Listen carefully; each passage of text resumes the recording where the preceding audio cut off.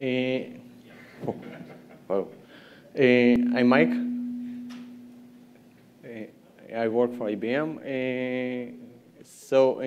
I did make slides this year. The topic is MM documentation of Leg Zerov. What we had a couple of years ago was Mel Gorman's book, Understanding Linux Memory Management, and a bunch of text files. And now, these days, Mel's book pretty much is like all the Unix textbooks about operating systems. It covers the basic concept, but details are not there. Many things changed since then. And some of very important things that are now present in memory management, like THP, for example, are not mentioned in 15, I think now a 20 years old book. As for the text files, we did the transition to RST, thanks to Mauro, John, somewhat me. It's a bit more organized now these days. We have a different section for user-facing documentation and different section for kernel developers and some coverage of internal APIs. But there is a ton of things that could be improved.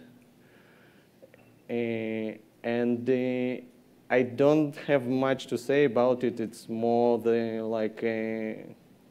more of a process talk. What can we do about the MM reviewing process to improve the documentation? What can we do as a community to encourage people to write more documentation, to describe the existing things, to make new features documented? And how can we help maybe newcomers who want to help us with the documentation to move forward? So the idea as I had was, that's what I'm trying to do at least, to review major MM patches from the documentation perspective. So you and Liam probably heard from me. And I know Matthew does as well sometimes. But I don't see other reviewers jumping on features like MGLRU or Maple Trees, for example, and saying, hey, it's not documented or something like that. Andrew, you only comment about user visible effects. The Maple Tree is very well documented. Yeah, I know, I reviewed it.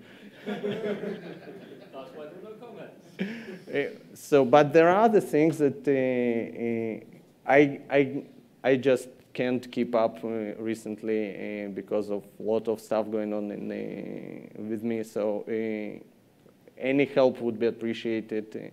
And there is also a lot of tribal wisdom that is nowhere in the written form. And I remember I've asked last email several years ago if he has something to share, just some notes, random.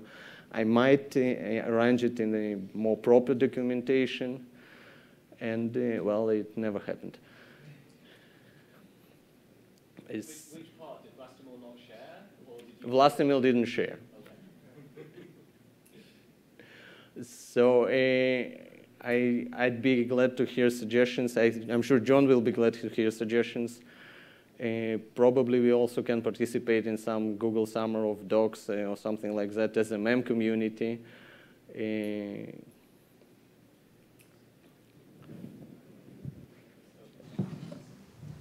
John wants mic. Hi. So I have a few minor suggestions. I think, first of all, let me anchor it by saying think about the experience you get from there's two different experiences you can get. One is you're in the code and you're looking at the code and you see the documentation next to it, the per function documentation and the per file documentation. There's never any per file documentation. That's one experience. The other experience is you go in and you read either something under capital documentation, either the HTML, which is pretty, or the RST. And if you do the second one, you're going to find that it's is not as good as it could be, because there's some sections that were written narrative style, like, you know, here's how such and such works, and that's great. It may be aged, but it still gives you a roadmap. It's very nice. But mixed in with that is a whole bunch of noise and horrible stuff, which is generated from stuff that you wrote with good intentions over in the code. Because the system is set up to pick up two of those two separate types of documentation and treat them the same, because there's an underlying belief that they're the same. So here you get nice narrative style stuff, and then a whole bunch of stuff that Sphinx formats in a super white space, lots and lots of white space. So it'll say, you know, here's a function, here's its arguments, here's a bunch of boilerplate things like page means struct page that you don't want. And so now you've burned half a screen full of stuff that tells you nothing, you know, and now you're still scrolling. You see what I'm saying? So this is not as good as it could be. And so, I mean, I have a couple suggestions, but it's easier to identify problems than to actually solve them. But I wanted to point out what the problems are first. That's John to blame. But, right, but I think it's important to separate those two things out. I just want to, I don't know the best way to do that, but you shouldn't be indiscriminately scrounging around the code and finding stuff that was written carelessly and putting it in with the carefully written narrative. That's my main input.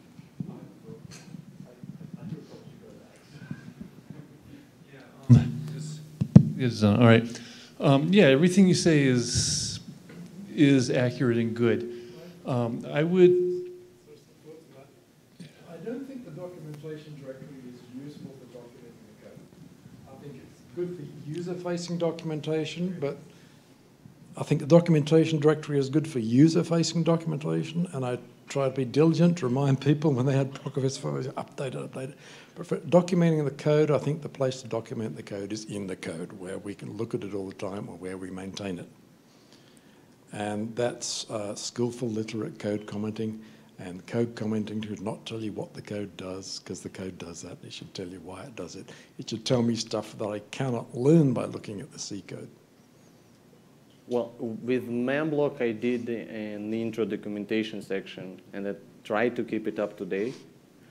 Yes. So this probably like 2-3 paragraphs about page allocator before the 800 lines, 8,000 lines would be useful as well. Maybe not the RST, TXT, or whatever in the documentation directory, but some piece of text. The problem is that code evolves much faster than the text. And we don't really care about it. No, that stuff in documentation directory, it rots. And even documentation inside the code, pretty frequently we get a mismatch between kernel documents and the actual code. I think this warning is disabled in the build, right? No, it's there. It's there. And people just ignore it because there's a million build warnings, and so they ignore them. That's something we've been trying to fight for a long time. I don't entirely agree with you, Andrew, on where the documentation should be. A lot of it belongs in the code, but that won't give you a coherent narrative of how you pull the system together as a whole. You can do it, and one thing I was going to suggest is to look at what the DRM people have done with their documentation, where they have, in fact, put a lot of it in prose form, in the code, in doc blocks, and then they stitch together in the restructured text so that you can build a nice manual out of it. But all that stuff is there in the code if you want it there. And so you get this nice theory that if it's in the code, then developers will update it when they update the code. It's a nice theory. But let me just say one more thing, and then I'll give this up, which is that when I inherited the documentation directory, what I got was this incredible unorganized pile of junk with lots of spider webs and all of that. And so we've been trying to organize things and all that. And what we have now is a whole lot of smaller unorganized piles of stuff. And it's an improvement. At least you know which pile to look at. But we suffer from the twin problems of, one, kind of trying to frantically collect and hoard every bit of documentation we have because it's been so hard to get. It's amazing when I go through to try to delete some old and obsolete documentation sometimes. People just don't want to let go of it. It's like getting rid of your heirloom coffee cup set or something. You just can't do it. But the bigger thing is there's nobody who's really charged with creating a coherent overall experience for the documentation. And so we still have stuff that's really been thrown together. And it's great, you know, Mike, that you did all that work on a lot of the MAM docs and all that, and it's an improvement. But you don't get a coherent whole that way. You get a collection of stuff. It's still a collection of stuff. And it would be really nice if we had somebody somewhere with the time to really build it together into a documentation, a document, a manual. Well, for Mel, it was a PhD, so we need like at least 2 PhD students now.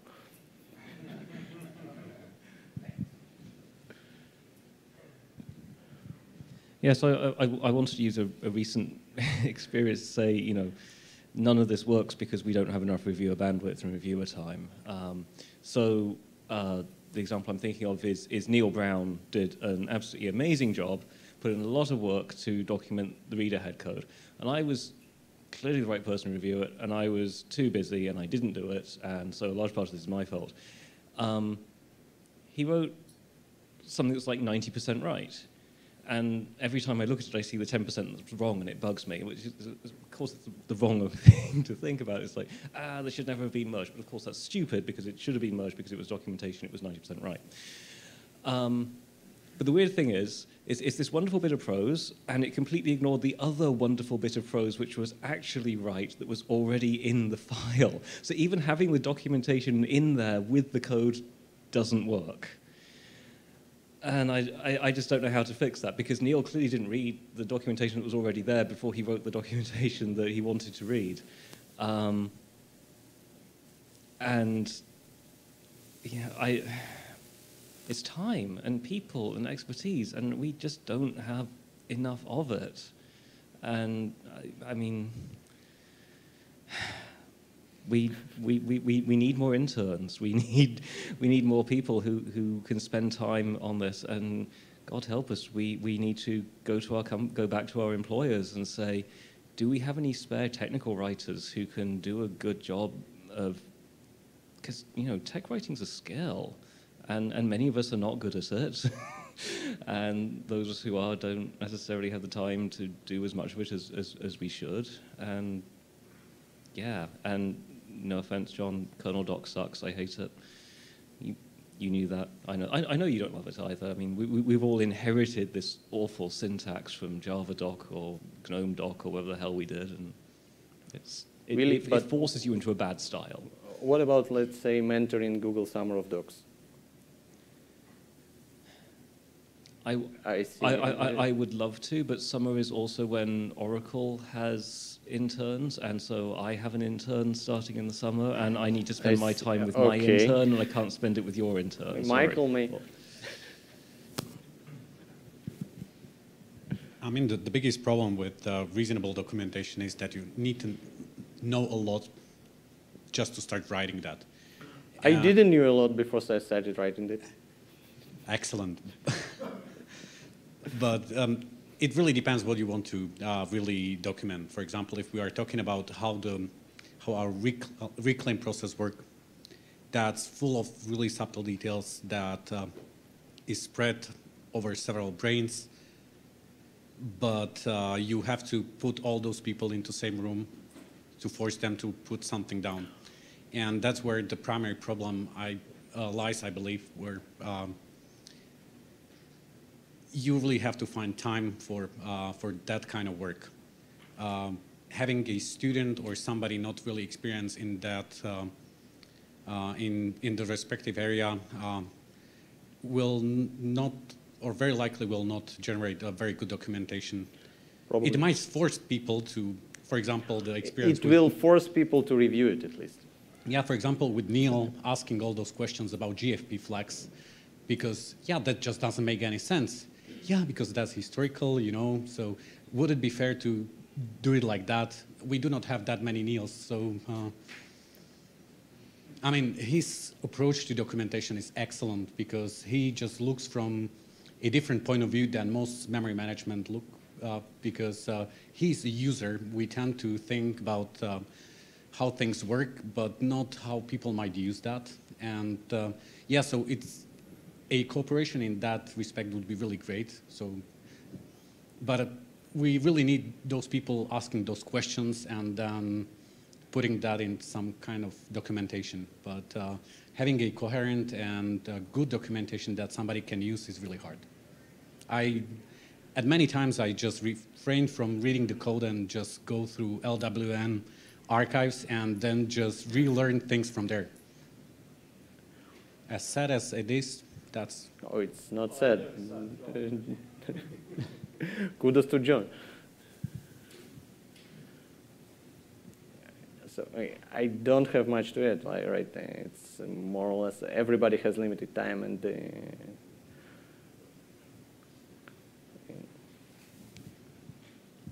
Actually, there is one job that an intern could do, which is we have an awful lot of kernel doc that we have written, and it's not linked to any RST file anywhere. And if it's in a header file, it isn't even being checked. And I have like 3 patches outstanding at the end of my tree that I never quite get around to submitting in any merge window, which improved that situation a little bit, but it's like, you know, if we can find a Summer of Docs intern to just go through and make sure that every piece of kernel doc that we've written is actually linked into an RST file somewhere, that will at least improve, it will at least improve the number of warnings. And it will give a few more, it will make a few more functions actually documented in the HTML. Probably badly, but you know, it's a bigger pile of stuff. it will create some more visibility probably. Because like if the student will be sending patches, we'll look at them and we'll say, hey, probably we should change here and there and there. But in the end, it really is, for the most part, just a bigger pile of stuff. And that doesn't always necessarily help. You know, if you can get cross-references to functions in there and that sort of thing, that's useful. But otherwise, you've just made the pile a little deeper. Just to add one other thing on expertise, a lot of what I know I learned by writing the driver book. I really shouldn't have been trying to write that book when I started it. You know, people can learn if they have the right mindset and the desire to do that. You don't need somebody who's an expert to start. You just have to be willing to go through a painful period until they've figured it out. Linux Device Drivers was the book that I learned Linux on in like 1997. So, I mean, I think that was before you got involved with the book. That was just Alessandro, yeah. But, I mean, that book has just been the gold standard for so many years, and I still refer to the LDD3 PDF that you have on the LWN site. So, you know, thank you. And obviously Alessandro as well, because that's how I learned Linux.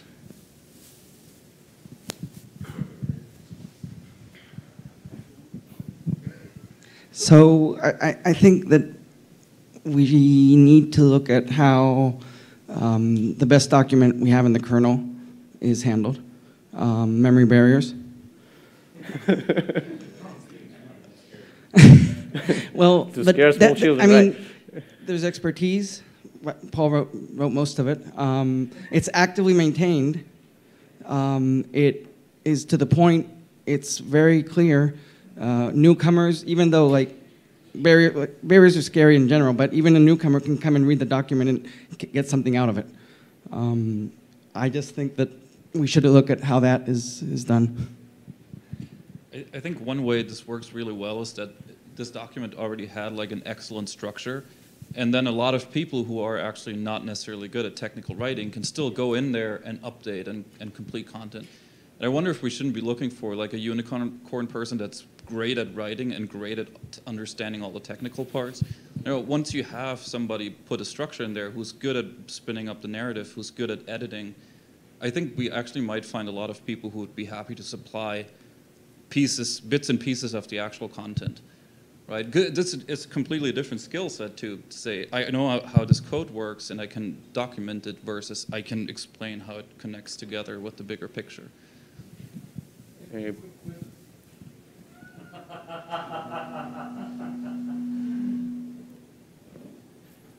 And probably John will do it sometime. Yeah, set up a document. I'll be happy to fill in stuff. It's a template for page allocator documentation, A, B, C. And then we have something for VM scan, and it covers like all the huge part. We should document it before it's obsolete in the next couple months.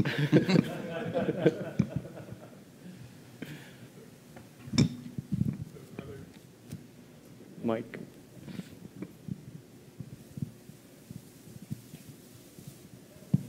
So are there some high order offenders of APIs and flows that people get wrong, like in terms of where the near-term focus should be on where documentation needed, or you just focus on not making the problem worse by having new stuff be documented?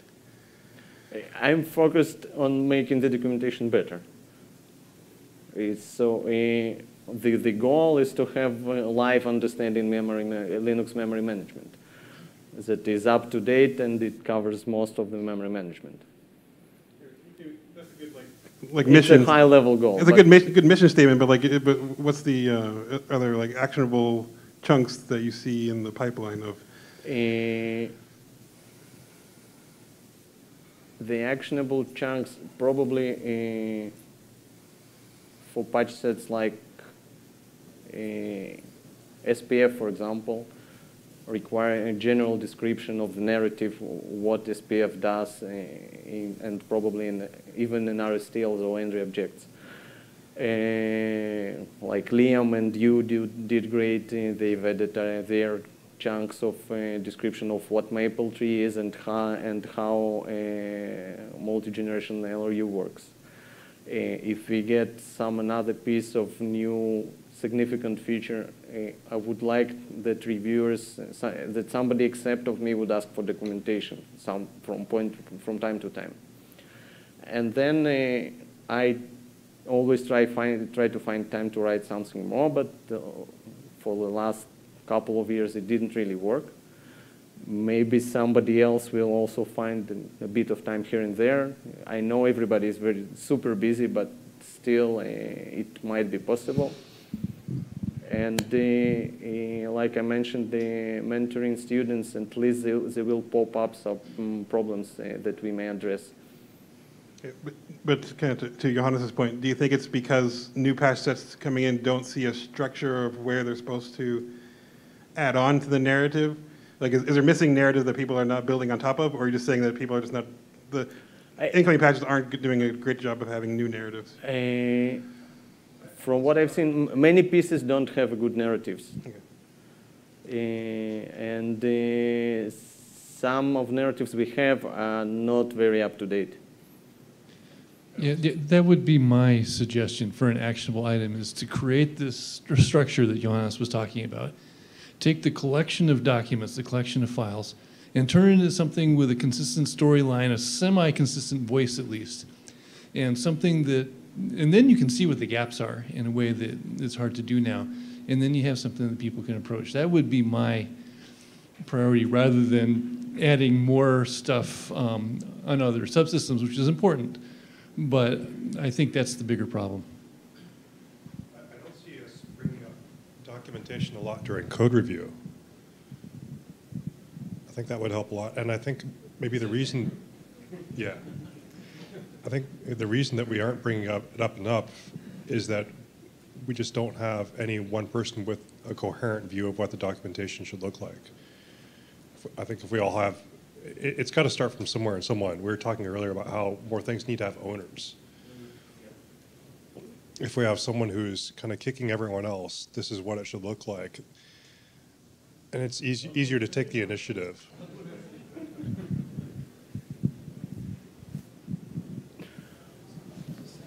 So I'm pretty new to the MM world, I mean, compared to most people in the MM. And as I worked through implementing the maple tree, I ran into a lot of functions. I had no idea what it did. Find VMA, for instance, had one line above it. And it didn't mean it was finding the VMA. It was finding the VMA or the one at a greater address. And so when I did a significant change to that function, I actually documented what it did. And then I looked at how people were using it. And wasn't matching up to what I wrote down. So it's interesting. There was one line, and although cryptic, it did sort of tell you what it was doing, but nobody looked at that when they used it. I assume people were just copying the code from other locations, and just because the name said find VMA, they thought that it was finding the VMA, right? And so when you're looking at naming is hard, right? I mean, and it's important when you review or look at anyone's code, if the name's wrong, I mean, it's a hard problem because naming is hard, and all the good ones are taken, right? So when you're looking at someone's code and it's named incorrectly to you, maybe point that out, because find VMA is a prime example, and then there's a find VMA prev, and then there's a find VMA intersect, and it just gets worse, right? So when I guess one thing that I really my patches are big, and one reason for that is because as I rewrote the functions, and I had to rewrite a lot, I actually added the documentation to it, and I think that might be a decent step in making something coherent or understandable, at least to newcomers, is to at least have a block of what the code used to do when it was first written.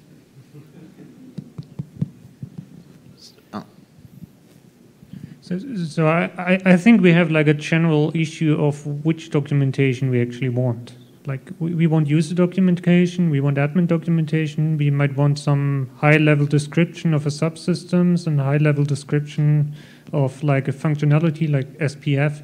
But then we also want like documentation for explicit functions like find VMA. Like, I think, in my view, the level of importance, the most important is user visible, user documentation, what users see, what's going into admin guide. The next is a high-level narrative of how the thing works. So now we have a pile of things that explains how very particular things work, but we indeed do not have the collective narrative and some outline story about, okay, here's memory, here's something, here's a reclaim, here's page allocator, and with the references to the relevant documents. And kernel doc per function documentation, I think, is at least important. Yeah, and sometimes it's like find VMA, and what it function should be doing is finding a VMA and not like something else, and you shouldn't need like documentation, but that's the naming problem. Right, but on the other hand, kernel doc documentation is easier to do. It's easier to do, but sometimes it's like, I think we heard this, like there's a parameter page, and then it says, oh yeah, this is the page. Very helpful. There is some redundancy. There is some redundancy. This description says it returns the page that it found, and return says it returns the page. Right. Yeah, and actually you care about like something that is not what you would expect. You, like in the documentation, you would then find something that you wouldn't expect. Like find VMA, you would document that it has a corner case of something else, and not like that the parameter page is the page, which is not so helpful. What I'm actually trying to say is it's hard to document these various like different views or expectations on documentation maybe in one or two directories. I mean, I think we have the admin guide, I think the under documentation admin guide, which is supposed to be the user interface. And then I think we have some internal or like internal ABI thingy. We have like three pieces. The admin guide is a user visible effects of different subsystems inside the MEM. We have a pile of stuff in documentation VM, and we have some other pile of stuff in core API. And I think there wasn't even from Rick some website about MM Wiki or something like that. I think it tends to be outdated. Yeah, but it's still alive. I mean, I checked it some time ago, and it explained something, and I like it was valuable to have to understand the history. But what I'm saying is, like when I write documentation, for example, I updated the memory hotplug documentation a while ago. I mean, I only cared about the user visible effects, because everything else will bit rot, in my humble opinion. And then the question would be like, what else and where should I document it? Like documenting each function? Most probably not. So I think we would need some kind of rules or like guidelines. What is actually worthwhile documenting, and where would you put it? Because sometimes I have no clue what to document and what not. For memory hot plug, I don't know. I would say the process in general. So we take a memory block. We check if there are all pages that are movable, that we can free the memory block from the pages. To later unplug it, we go to the architecture hooks to, I don't know, arbitrarily remove memory and so on. So something like high level, and it's entirely up to us to keep it up to date, right? Okay, here we go. I think I'm agreeing with Jonathan more and more. One of the things I was going to say earlier, which was kind of mentioned, is the difference between internal documentation and user documentation that's for drivers to call into or stuff like that. And that's one of the places that I get confused because I'm not really into the as much as I want to be, but I've done drivers before, and then you get people who are calling Find VMA. They don't really know what it does, but they think they know what it does, and they probably shouldn't be calling it to begin with.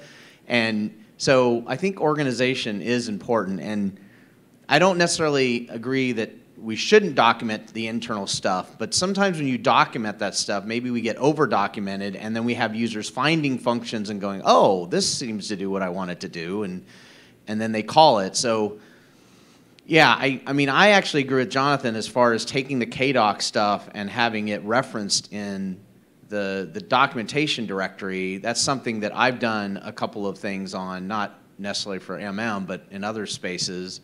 And maybe that can help to organize. So, if you don't find it in your group of valid entry points, it's not part of your, I don't know.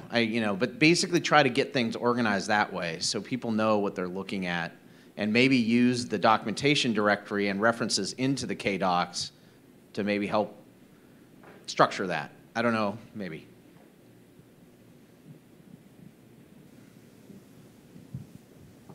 Okay, so to chart us a path forward, I'm going to make a suggestion, and then you can all throw things at me, which is our best book about Linux memory management is, of course, Mel Gorman's. So let's take his structure. It's up on kernel.org. I just pulled it up on my laptop. If you Google Gorman book, it'll find it. So we take that as our guide. Basically, he's got chapters. There isn't one about the page cache, so I feel personally offended that there isn't one about the page cache, because it means I can't steal any material from him. But that's file system. Oh, so apparently Johannes and I are going to fight at this conference after all. Yeah, so we set up basically that structure, and we'll add a section for page cache. But we start organizing our documentation along those lines. So we set up an RST file in documentation/mm that collects these sections in that order, because we've got to put them in some order, and it works. And I'm going to volunteer to do the page cache one, or at least maintain the page cache one and accept patches from people, and probably do a bunch of the writing myself, because I do actually enjoy writing. And then other people can do their area of expertise, and that way we're not all trying to work on the same thing all at the same time. I'm distressed because I'm seeing a lot of nodding, and nobody's thrown anything at me yet, and I'm not used to this. Okay, all right, then that's what we'll do. Yeah, so totally agree. We can start with Mel's layout of the chapters and add more as we go. Okay, I'll send it back. Cool. Just set it up, like 4 minutes of the whole. It's okay. I really hope somebody would volunteer, so I'm really glad you did. Could any tools help us? Could a new KDoc tag help to flag, this is intended for drivers, this is intended for file This is system? entirely manual labor. Okay, never mind. And I think we should stop here, right? Thanks a lot, everybody. If I could just add that anything that involves going through and changing lots and lots of kernel doc comments is a Sisyphean task that you just don't want to get into. Thanks.